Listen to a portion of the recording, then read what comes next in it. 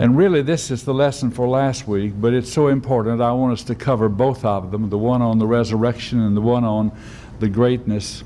The greatest of these is love.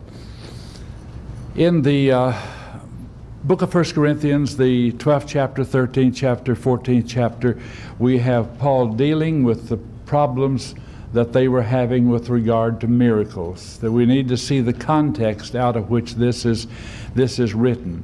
In the 12th chapter of the book of Romans, Paul names all of the spiritual gifts and urges them to seek the better gifts. There were those, of course, it appears, that were looking for showy gifts. There were some gifts that were more, at least they thought more highly of those particular gifts because they were very showy, such as talking in tongues and the ability to heal and do things of that nature. And they somehow in the church at Corinth, there were those who valued those gifts above other gifts and desired those particular gifts. So Paul goes ahead and he names the gifts. Now I'm going to turn to the 12th chapter just for a moment for us to get the context in this. He is saying here that there be no business. This is beginning in verse 25. He says that there be no schism in the body, but that the members should have the same care one of another. And whether one member suffer, all the members suffer with it. For you're all the body of Christ, and members in particular. And God has set in the church first apostles, secondary prophets, third teachers, after that miracles and gifts of healing, helps, governments, diversities of tongues.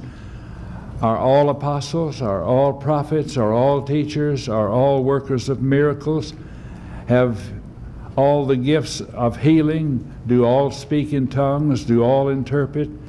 And then in the last verse he says, but covet earnestly the best gifts. Yet I show unto you a more excellent way. That's the last verse in the passage. And then that more excellent way is not a spiritual gift that is a miraculous gift. It's the gift of love, and it's within the reach of everybody. Every one of us could have this wonderful gift, the gift of love, the more excellent way that he's talking about. And we are commanded to. We need to understand the importance of having the kind of love that the Lord would have us to love. And we'll get into this, but I want you to understand the kind of problem they were having.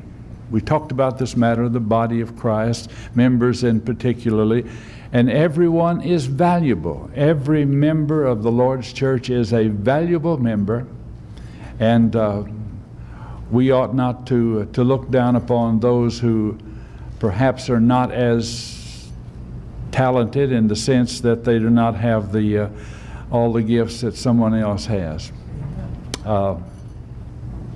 During our meeting, Brother Jimmy talked about this matter and said he said, I have a sermon on the two-talent man. The two-talent man is what most of us would identify ourselves with. On the other hand, as you compare the two-talent man with the five-talent man, they both received the same at the end. Enter thou into the joys of thy Lord. He said, well done, good and faithful servant. Well, the two-talent man wound up being a four-talent man, but the other guy, the five-talent man, wound up being a 10-talent man. Is it always a great blessing to a person, though, to have tremendous amount of talent? To whom much is given, much is required. And it sometimes is a burden for a person to have tremendous talents. There are other problems with it too. We have a tendency, if we have a lot of talent, to think of ourselves more highly than we ought to think. If we don't have a great deal of, if we're a two-talent man, it's a lot easier to be humble about it. You see, we don't feel like we're better than anybody else. And that's very important for us to stay humble no matter what the situation is. We simply must not be like the one-talent guy who buried his talents because he didn't feel like it was very valuable, and he was afraid he would, when the Lord came, he would be condemned, and he was. So, all of that to say, desire the best gifts, he says, desire the better gifts, yet I show unto you a more excellent way. Now, of course, we're in a day and age when these miraculous gifts are no longer available.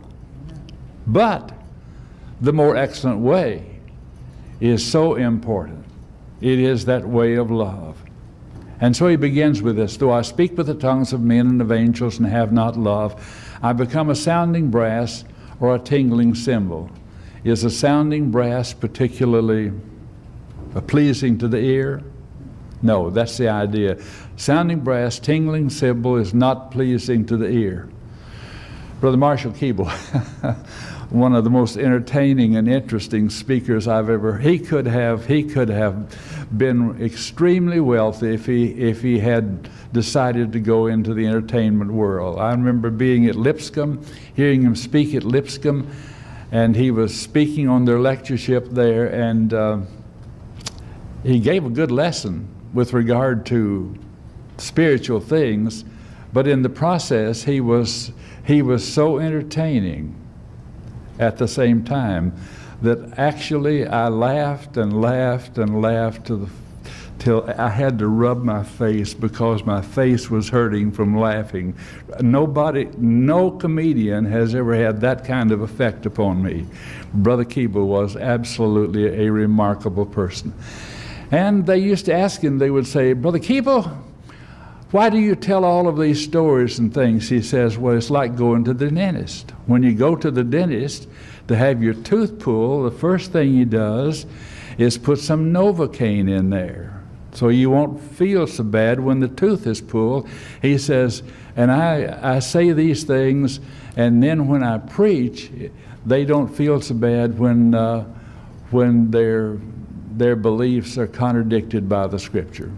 Well, at least it was effective. He baptized hundreds of thousands of people, converted whole congregations, came here to Lakeland and to Tampa and to St. Petersburg. Great numbers of people were baptized into Christ by that.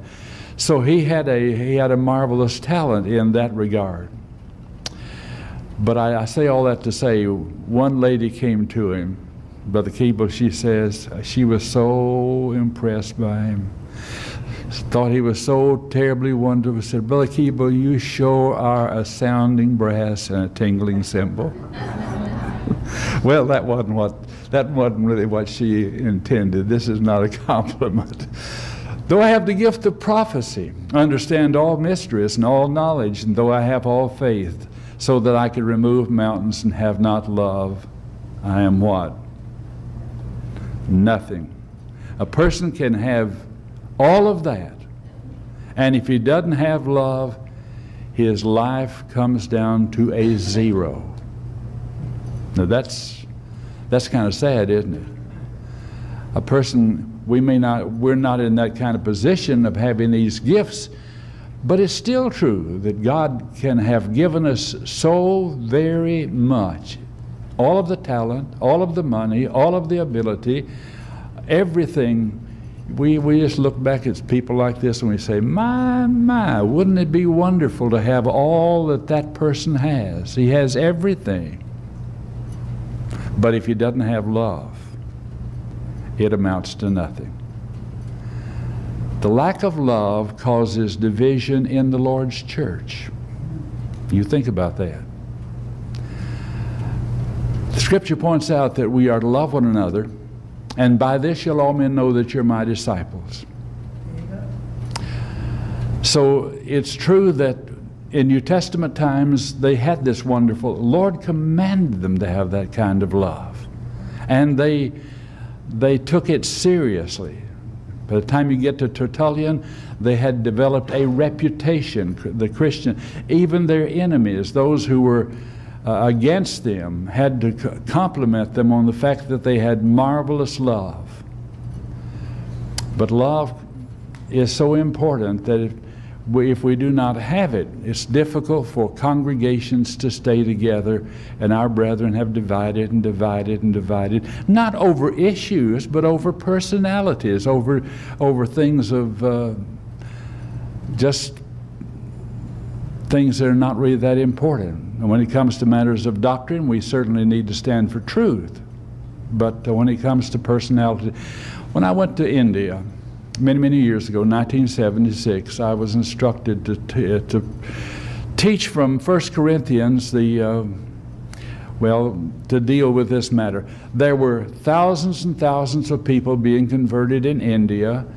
The churches were numerous, and great numbers were obeying the gospel, and they were staying faithful for the most part. But there were no large congregations. Why were there no large congregations? Because there was enough envy and jealousy among those who were Indian preachers and others in the church that they could not stay together. And that is a sad situation. Churches divide over those kind of things, and then other problems begin to creep in later of a doctrinal nature. Okay, so if we are to love one another and stay together and work together, we're going to have this kind of love. And he goes ahead to say, though I bestow all my goods to feed the poor, and though I give my body to be burned, and have not love, it profiteth me nothing. Love is the more excellent way. We must have it. If we are to improve our families, we have to have love. If we are to improve our congregations, we must have love for one another. When people come through the door of the church, they're interested in whether or not you're friendly. In fact, they begin to form an opinion out on the parking lot when they meet you out there on the park. It doesn't take long. They do it very quickly, and when they come into the building, they form an opinion on whether or not you're really friendly. But you know what really impresses them? Not so much that you're friendly to visitors. They look at whether or not you love one another. That's what really impresses people. We need to love one another. Certainly we need to be friendly. But we need to, above everything else, be people that really love. By this shall all men know that you're my disciples. But if we treat one another so badly that we can't stay together, it is an awful black eye as far as the church is concerned. All right. So let's look at the qualities of love very quickly. Love suffereth long, is kind. Love envieth not. Love vaunteth not itself, is not puffed up. Love is not jealous. That's the kind of thing. It's willing to suffer long and is kind. We need to ask ourselves, are we really kind to one another? Are we really kind to our there are people that are sweet as everything at church, and their homes are a veritable hell on earth. They fuss at each other, they fuss at the kids, they have a difficult ability to get along, and there are those in the church that way, and it is particularly hurtful. So we need to be people that are not envious and jealous and puffed up, doth not behave itself unseemingly. And sometimes we think people don't really see, but they do see. Seeketh not her own. What about the world? What are the ways of the world? Boy, in the ways of the world, I am number one. My interests are above everything else.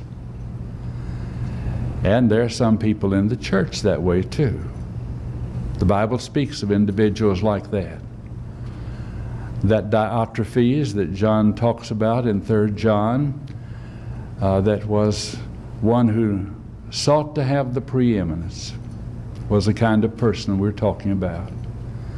So we need to be people that do not have that kind of attitude, but rather we are to be people that not easily provoked,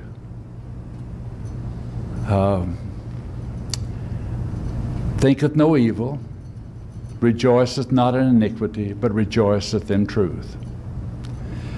Beareth all things, believeth all things, hopeth all things. And these should be qualities that should characterize us. And if we would really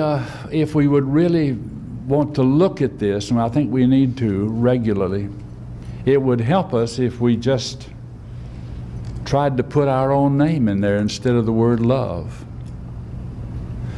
And can I say that Bob suffers long and is kind? You start reading all of that. Sometimes it gets a little embarrassing. Try your own name. Don't try my name. Because I know we look at that, we say, boy, am I long-suffering. You ought to see all the trouble I have. I just have trouble all the time. That's not what it's talking about. It's talking about the fact that when we have trouble, we are willing to suffer, and suffer long without complaining and bickering and fussing and all of that, and to be kind and love and not vaunt ourselves or be puffed up or all of these things. So just read the list and ask yourself, does that sound like me if I put my name in there? Can I? And suddenly you'll come across some clunkers there and say, I need to work on that one. I need to work on that one. Sometimes I'm too easily provoked. I fly off the handle, and it's not good. And we ought to get better at it as we get older. You know, the older we get, we ought to get better. But sometimes that's not the way it is. Rejoiceth not in iniquity, but rejoiceth in truth. Sometimes families have a lot of problems as far as old people are concerned. I knew one old man back in Tennessee that none of his relatives would go about him. None of his relatives would have anything to do with him. He had become so mean and so vile and cantankerous, and when he died, it was a long time before anybody knew he'd even died. They just wouldn't go about him. That shouldn't be the way it is for Christians. We should love one another. So beareth all things, believeth all things, hopeth all things, endureth all things. And then he says, love never faileth. And that's right. Let's talk about what kind of love we're talking about here. There are a bunch of different words for love in the Greek language.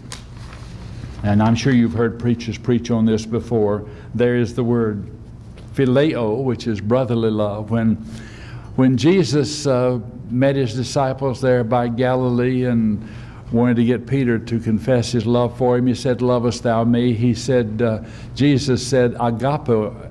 He used the word agapo, the higher form of love, and Peter came right back and said, I phileo thee. In other words, that's brotherly love. Brotherly love, family love, that kind of love. And that was the word Peter came back with, and the Lord again asked from the other standpoint. Yes, Bobby? Of course, Peter didn't speak Greek, probably. Oh, they did. Why would Peter answer with phileo when Jesus said agape, if he understood what Jesus was saying to be agape? He was saying, I love you like a brother. I love you. And that's not bad, is it? Depends on what you think of your brother, I suppose, but that's not bad. And Jesus comes back to him 3 different times on this, and finally Jesus just said, do you phileo me?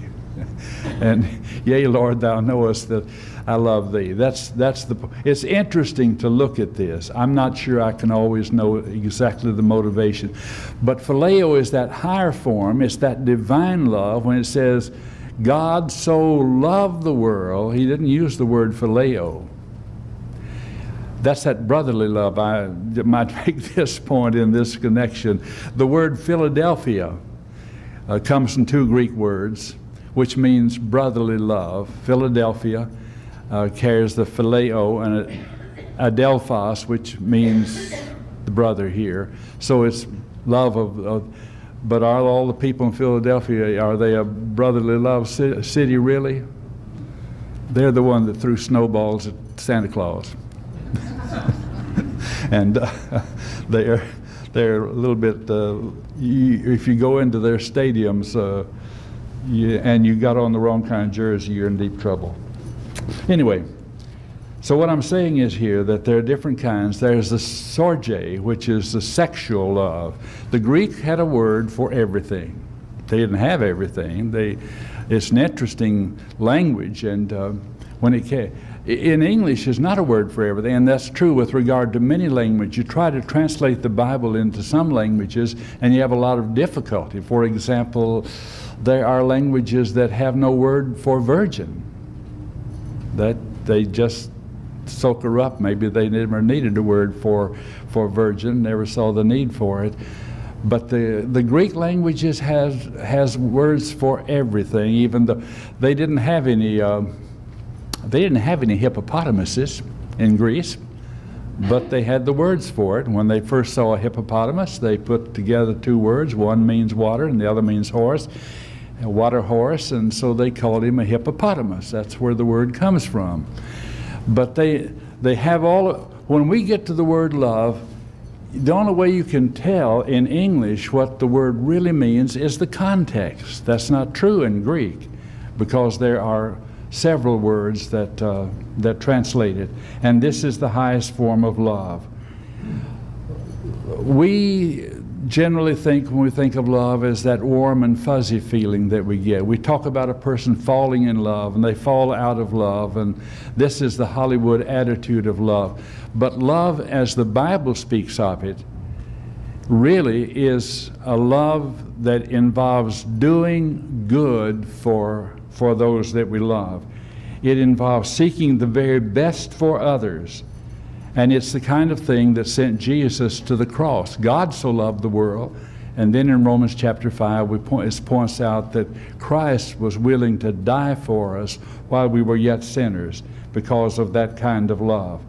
That love is never selfish, and it is something that we learn and something that we do. When a person says, I no longer love my wife, what he really is saying is, I'm refusing to obey God's command because God says, husbands, love your wives.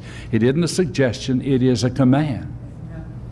It's not a matter of whether I have a warm and fuzzy feeling toward her. It's whether or not I'm going to do the things that love demands that I do for her good and for the good of the family.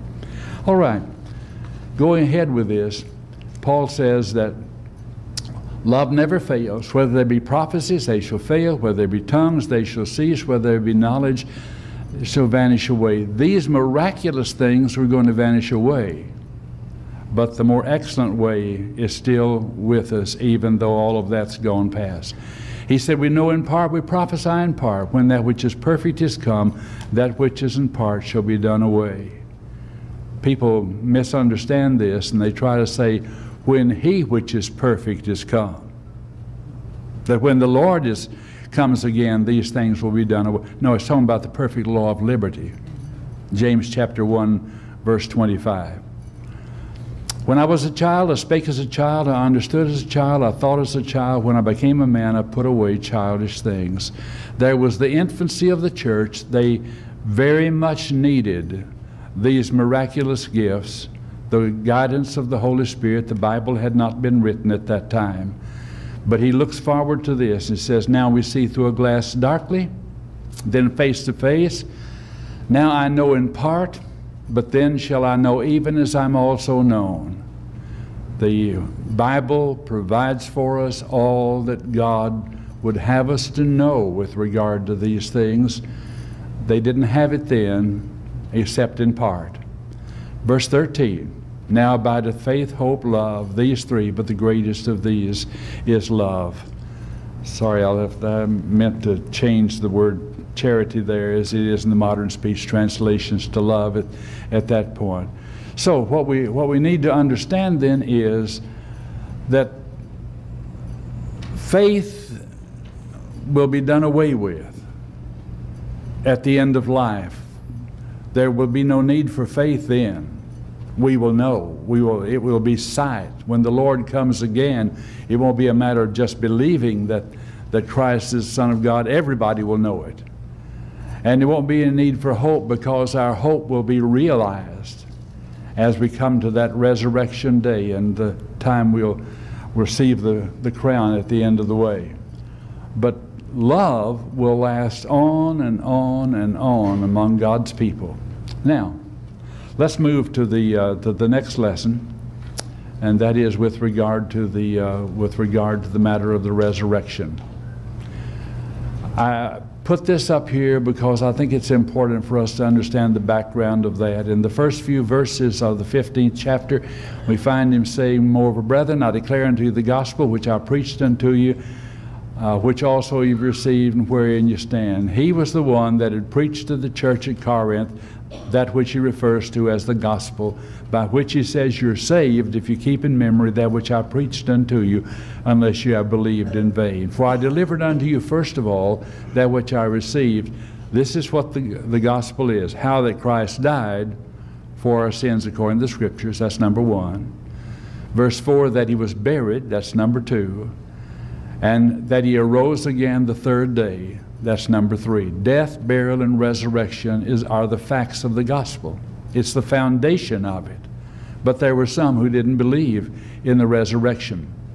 And he goes ahead to say that he was seen of Cephas, and then of the 12, then of above 500 brethren at one time, the greater part of which remain present, but some are fallen asleep. After that he was seen of James, apparently the brother of the Lord, then of all the apostles, and last of all he was seen of me also, as one born out of due time. I'm least of all the apostles, he says, because he had persecuted the church. Now we get to this text. If Christ be preached that he rose from the dead, how say some among you that there is no resurrection? That's an obvious contradiction. There were some saying there is no resurrection, but the very gospel that they had believed and obeyed was one that said Christ was raised. And he says, if Christ be not raised, look at the consequences. Our preaching is vain. Your faith is vain. Yea, we are also false witnesses of God, because we have testified that God raised up Christ, whom he raised not up, if so be that the dead raised not. For if the dead raise not, then is not Christ raised. And if Christ be not raised, your faith is vain, you're yet in your sins, and they which are fallen asleep in Christ have perished. The brethren at Thessalonica were worrying about this too, weren't they? They didn't understand. Paul said, I would not have you ignorant, brethren, in 1 Thessalonians chapter 4, beginning in verse 13. And he goes ahead to explain that those who have died in Christ would raise first, that the living would not even precede them when the Lord came again. So he says those who had fallen asleep would have perished if there was no resurrection. There were some who just felt like the only ones who will participate in the wonders when the Lord comes again are those who are still alive. No, the dead will raise first. If in this life only we have hope in Christ, we are of all men most miserable. That's certainly true. We need to understand that there is hope beyond. We talked about faith, hope, and charity, and faith, hope, and love. There is that hope. But now is Christ risen from the dead and become the first fruits of them that sleep. The fact that Jesus raised indicates that we too will raise. Ultimately, he will come again and we will raise to be with him. The Bible teaches certain things are absolutely certain. Remember the statement in Hebrews chapter 9, verse 28 and 29. It is appointed unto all men to do what? To die. Then there will be the resurrection. There will be the judgment and all of those things. But these things are appointed. People are interested in all of this, and they wonder about the resurrection. They wonder what kind of body we're going to have and all of that. John says in 1 John chapter 3 and verse 2, it doth not yet appear what we shall be, except that we shall be like him, for we shall see him as he is. We're going to have whatever kind of body the Lord wants us to have. And we don't know. We don't understand what all of this is like. But we trust that we shall be like Him. We shall see Him as He is. And the first verse of that chapter says, "Behold, what manner of love the Father hath bestowed upon us, that we should be called the sons of God." And what this is saying is, here's something that's awesome. We use the word awesome too much. Kids really like the word awesome. I told my daughter Elizabeth that, talking about her son-in-law and his friends, that all of them had the same wife. I knew they had the same wife because when you look on the internet, every one of them will explain to you that I have the most awesome woman in the world for a wife. And those are the words they use. I figured if they all have the most awesome woman in the world, it can only be one of them. They must all be married. But it's that overuse of the word. It is something that is awesome. And so we need to understand, behold what manner of love the Father hath bestowed upon us, that we should be called the sons of God. If sons of God, then fellow heirs. That's what he goes ahead to point out. All right. Since by man came death, by man came also the resurrection, came also the resurrection of the dead. Christ the first fruits, there will be that resurrection, and we need to look forward to that occasion. Now we move on to this, toward the latter part of this chapter. Now this I say, brethren, that flesh and blood cannot inherit the kingdom of God, neither doth corruption inherit incorruption. Behold, I show you a mystery. We shall not all sleep, but we shall all be changed. In a moment, in a twinkling of an eye, at the last trump. For the trump shall sound, and the dead shall be raised incorruptible, and we shall be changed. For this corruptible must put on incorruption, and this mortal must put on immortality. So then this corruptible shall have put on, when this corruptible shall have put on incorruption, this mortal shall have put on immortality, then shall be brought to pass the saying which is written, Death is swallowed up in victory. O death, where is thy sting? O grave, where is thy victory? You'd be surprised how many people, even Christians, do not understand that there will be a resurrection of the body. Now, I don't know, maybe they worry about the fact that, well, what if your body burns up? What if you're lost at sea and the body is decomposed, or you're eaten by the fish, or whatever it is?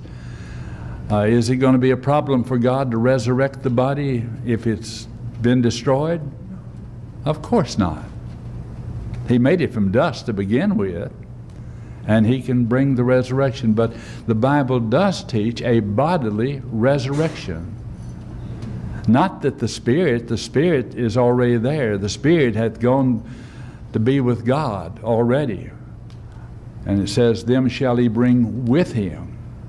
But then there will be that resurrection. We may not understand it, but that's exactly what the Bible does teach. Thanks be to God which giveth us victory through our Lord Jesus Christ. And then this final statement here. Wherefore, and this is the conclusion to all of that.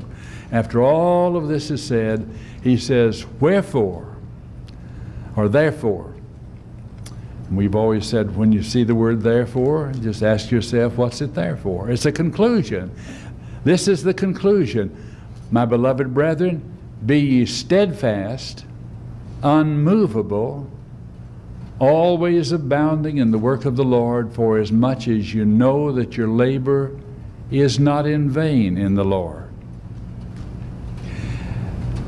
Can you say that about any other kind of work? A lot of things we think of as being very, very important wind up being worthless and useless. A person can work very, very hard trying to invest in the stock market and the bonds and all of those things and speculate and lose all of his money And boy, is that in vain with all that labor and all that sweat and all that worry that goes with that kind of thing. And a person can work very, very hard and be unsuccessful in whatever business he is in. Most business startups do not last very long, do they? They're quickly out of business for one reason or another. So much of what man does is vain. But this one thing, he says, we are to be steadfast, unmovable, always abounding in the work of the Lord. Christianity is a work. It is a way of life, but it involves a work. Jesus said, I must work the work of him that sent me. For the night cometh when no man can work. But be sure of this, that our labor is not in vain. Scripture says even a cup of what? Water. Cold water. Even a cup of water given in the Lord's name. Now, we don't think much of a cup of water, do we? Maybe we think a cup of hot chocolate would be nice, or some kind of beverage that we particularly enjoy. But he's just saying a cup of water given in his name. So all things whatsoever you do in word or deed, do all in the name of the Lord. That's the way we need to. It's not just that we do all of these other things, you know, and that's our secular life, and somewhere there is the spiritual life. We keep it in a little box, bring it out on Sunday, go to church and do our spiritual things, and then we go back home, and it's the secular.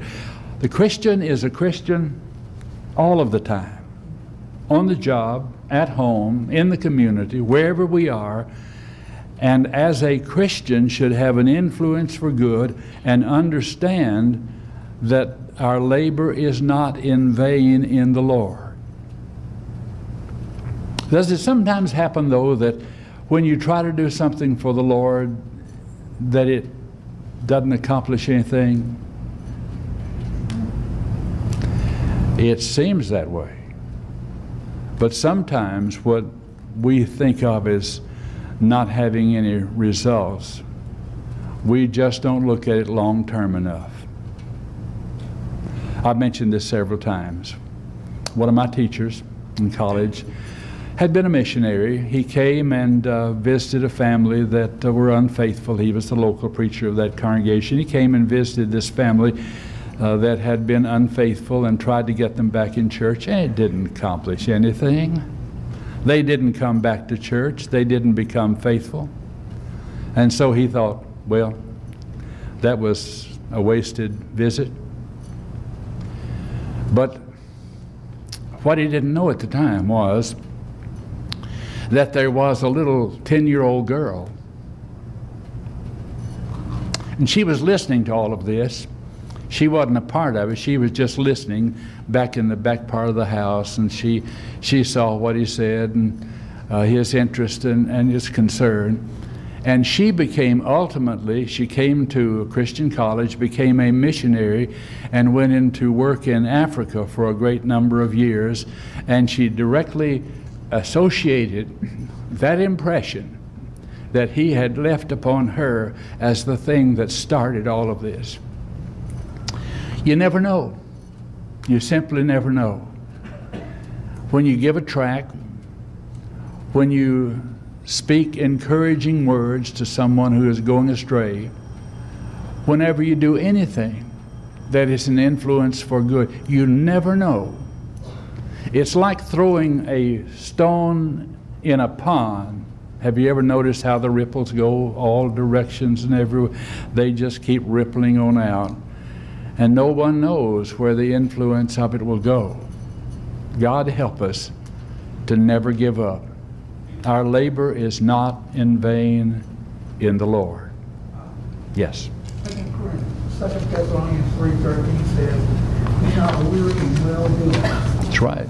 And then also in Galatians 6:9 it says, "As we have opportunity, let us do good unto all men, especially the household of faith." So we just need to keep sowing the seed.